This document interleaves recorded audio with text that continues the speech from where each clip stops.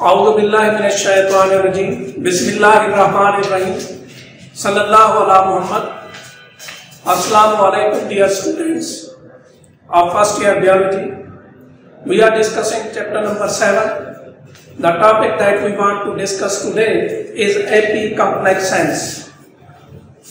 Epicomplex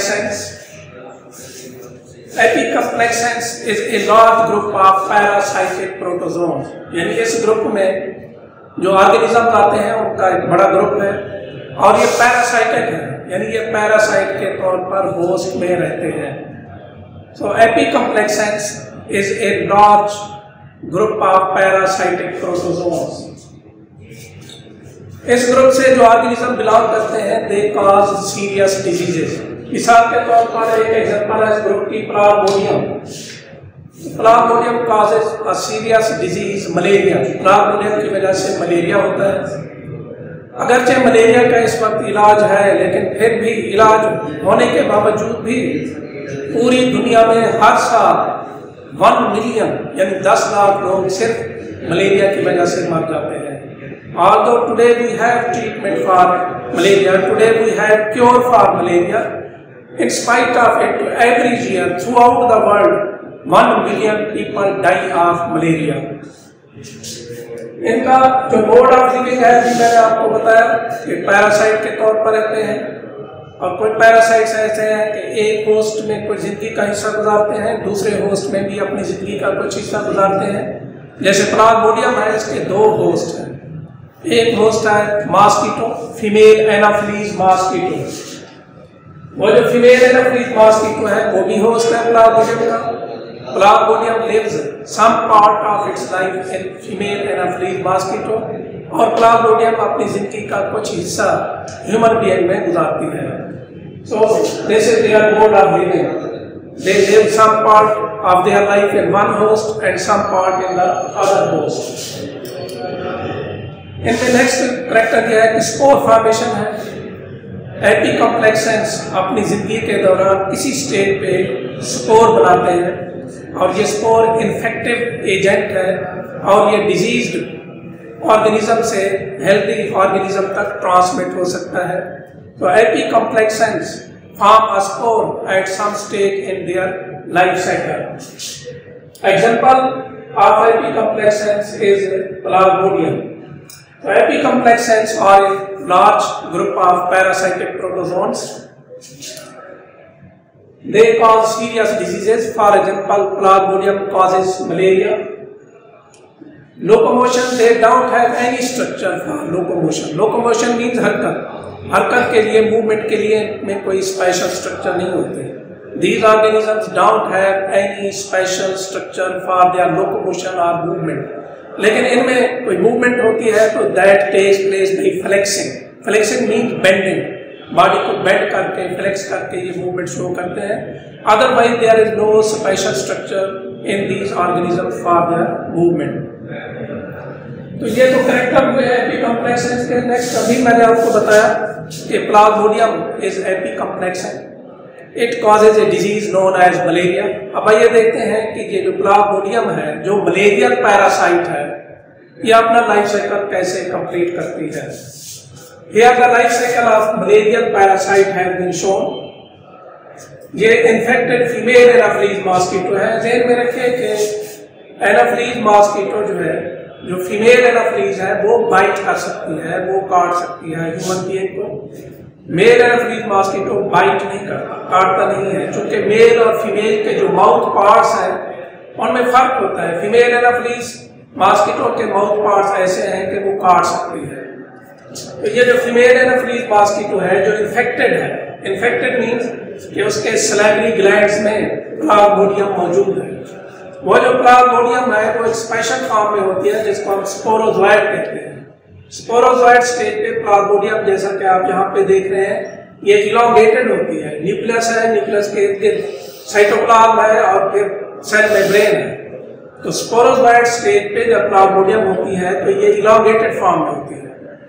और जो infected female Anopheles mosquito है यानी उसके सलाइवरी ग्लैंड में, सलाइवरी ग्लैंड वो ग्लैंड्स हैं जहाँ से सिक्रीशन सिक्रीट होती है जिसे सलाइवा कहते हैं। और ये ओरल कैविटी में, माउथ कैविटी में मौजूद होते हैं। तो ये फीमेल एनाफिलीज मॉस्किटो बाइट करती है ह्यूमन बीइंग को, और बाइट करके जो स्पोरोजोइट्स हैं उसकी बॉडी में इंजेक्ट कर देती है। सो infected female Anopheles mosquito injects sporozoites into the human body. Human body में वो स्पोरोजोइट्स ब्लड के थ्रू कहाँ पे चले जाते हैं? उस आदमी के लिवर में चले जाते हैं, जिगर में चले जाते हैं। जब ये लिवर में जाते हैं स्पोरोजोइट्स, तो ये वहाँ पे मल्टीप्लाई करते हैं। मल्टीप्लाई का मतलब है कि अफजाइश नस्ल होती है, और स्पोरोजोइट से मीरोजोइट बन जाते हैं। These are मीरोजोइट्स।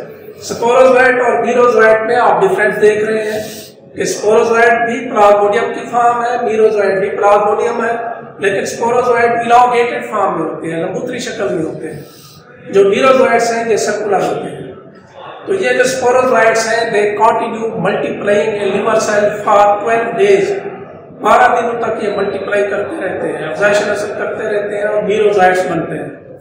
लिवर से मीरोजोइट रिलीज होकर ब्लड में आ जाते हैं, और फिर ये आरबीसी में एंटर होते हैं, रेड ब्लड सेल में। ये आप देख रहे हैं कि मीरोजोइट्स are entering the RBC, red blood cell. Merozoite जब रेड ब्लड सेल में एंटर होते हैं तो ये रेड ब्लड सेल में फिर मल्टीप्लाई करते हैं। एक मीरोजोइट है, 2, 4, इस तरीके से large number of मीरोजोइट्स are formed in RBC. अब इसी रेड ब्लड सेल में ये काफी तादाद में मीरोजोइट्स बन गए। When a large number of merozoites are formed in the RBC, pressure is exerted on the membrane of RBC. उस प्रेशर की वजह से ये RBC बस्ट कर जाता है, फट जाता है, रप्चर कर जाता है, और ये मीरोजोइट्स लाइब्रेट हो जाते हैं, रिलीज हो जाते हैं, ब्लड में आ जाते हैं, और फिर से जो नए हेल्दी रेड ब्लड सेल्स हैं ये फिर उनमें दाखिल होते हैं। इस तरीके से ये साइकिल चलता रहता है। मीरोजोइट्स रेड ब्लड सेल में एंटर होते रहते हैं, मल्टीप्लाई करते रहते हैं, और रेड ब्लड सेल बस्ट करते रहते हैं, फटते रहते हैं। जब रेड ब्लड सेल काफी तादाद में फटते हैं तो उस वक्त आदमी मलेरिया की सिम्टम्स, मलेरिया की अलामत शो करता है।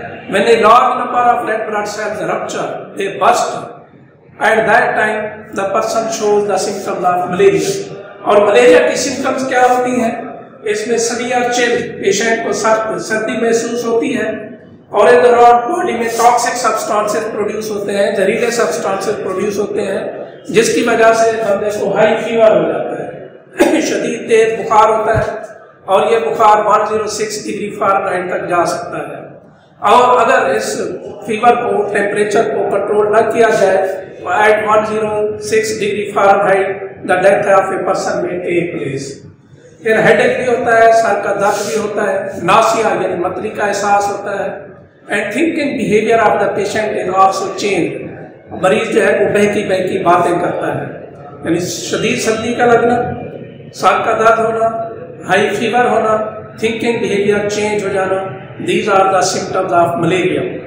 और फिर क्या होता है? फिर प्रोफ्यूज पर्सपिरेशन, यानी शदीद पसीना आता है, और जैसे पसीना आता है, पसीना आने के बाद बुखार उतर जाता है, and the patient feels himself okay. लेकिन उसकी ये ठीक कंडीशन जो है it can not continue for a long period of time. ये फिर यह है कि after a period of 24 hours ये फिर से ये सारे सिम्टम, ये सारा प्रोसेस रिपीट हो सकता है। अब ये आया 24 आवर्स के बाद साइकिल रिपीट होता है, 72 आवर्स के बाद रिपीट होता है, 48 आवर्स के बाद रिपीट होता है, या कॉन्टिन्यूस रहता है। ये it depends upon the species of Plasmodium. Plasmodium की मुख्तलिफ स्पीशीज हैं। एक स्पीशीज में लगातार फीवर रहता है, एक स्पीशीज की सूरत में एक दिन छोड़कर दूसरे दिन बुखार आता है, एक स्पीशीज में हर 72 आवर्स के बाद ये साइकिल रिपीट होता है। तो मलेरिया की सिम्टम्स कब शो होती है? When a large number of red blood cells burst, then the person shows the symptoms of malaria. अब ये देखें आरबीसी बर्स्ट, फिर ये होता है कि इन्हीं में से कुछ मीरोजोइट जो है they develop into large cells, वो साइज में बड़े हो जाते हैं, उनको गैमेटोसाइट्स कहते हैं। गैमेटोफाइट्स दो तरह के हैं, एक मेल गैमेटोसाइट्स और दूसरे फीमेल गैमेटोसाइट्स। मेल गैमेटोफाइट से स्पर्म, फीमेल गैमेटोसाइट से एग प्रोड्यूस होता है। एग और स्पर्म मिलते हैं, this union of egg and sperm is known as fertilisation.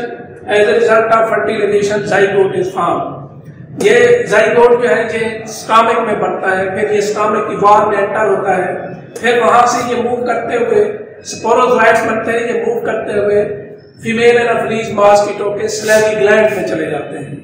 जब ये फीमेल एनाफिलीज के स्लैवी ग्लैंड में चले जाते हैं तो हम कहते हैं कि वो फीमेल एनाफिलीज क्या हो गया, इन्फेक्टेड हो गई है। फिर वही फीमेल एनाफिलीज जो इन्फेक्टेड मॉस्किटो है ये फिर हेल्दी पर्सन को काटती है, तो फिर से उसमें स्पोरोज़ोइट्स इंजेक्ट करती है, फिर से ये साइकिल चल पड़ता है।